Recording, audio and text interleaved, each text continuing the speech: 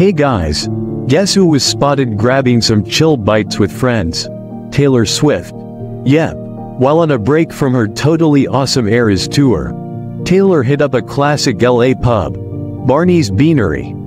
Apparently, it was a birthday celebration for a friend.